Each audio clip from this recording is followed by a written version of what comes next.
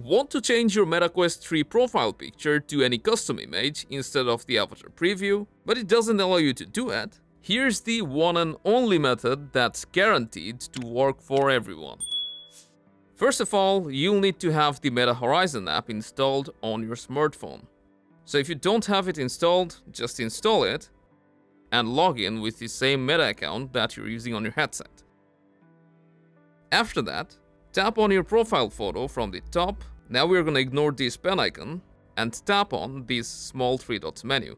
Select Edit Profile, then tap on the pen icon. Now you'll have the option to upload photo. Just click on this image icon and boom, your smartphone's camera roll will open.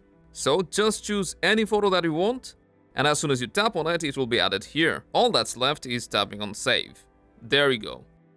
And whenever you want to change your photo, just come back here and choose another one.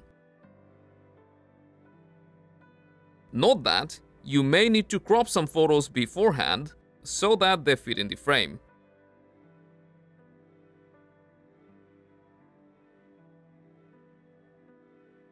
Now that you have changed your profile picture, put on your VR and you'll instantly see the photo getting updated.